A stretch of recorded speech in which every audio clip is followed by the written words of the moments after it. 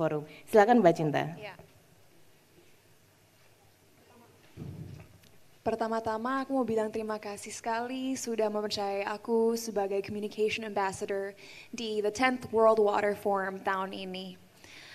Kenapa saat minta untuk jadi Communication Ambassador, aku langsung setuju dan sangat semangat. Pertama-tama dari kecil memang aku memiliki kepedulian yang sangat tinggi terhadap lingkungan.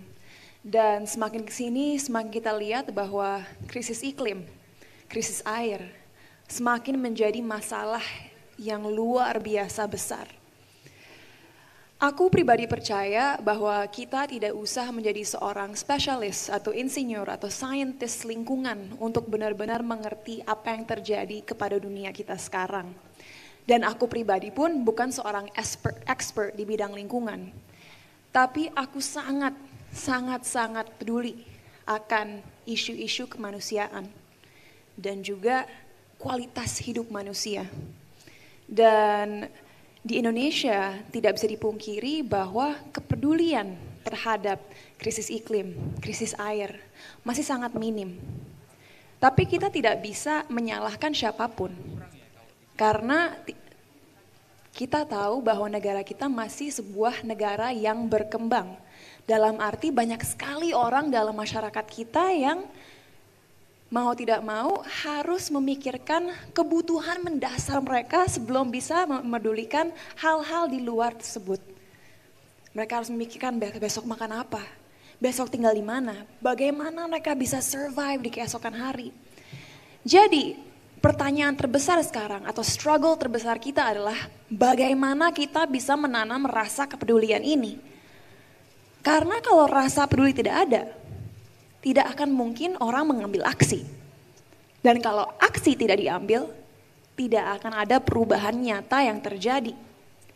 Jadi sebagai Communications Ambassador, role aku di sini adalah mensosialisasikan isu krisis air ini kepada masyarakat secara luas, terutama anak muda. Karena merekalah yang bisa merubah habit-habit mereka agar kita bisa mencapai goals kita dalam 20 tahun ke depan. Aku yakin teman-teman media di sini sudah sangat aware bahwa Indonesia memiliki program jangka panjang Blue Economy Roadmap yang akan mulai dilaksanakan tahun 2025 sampai tahun 2045. Dan ini semua terkait sustainability.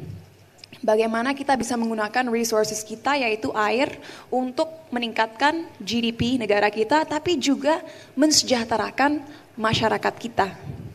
Jadi mungkin aku akan berbicara lebih panjang lebar lagi saat ditanya nanti. Oke. Tapi untuk menutup pertanyaan tadi, apa yang sudah dilakukan aku dan tim dari World Water Forum ini adalah mulai merangkai program-program dan membangun partnership dengan organisasi-organisasi agar awareness di kalangan masyarakat kita bisa meningkat.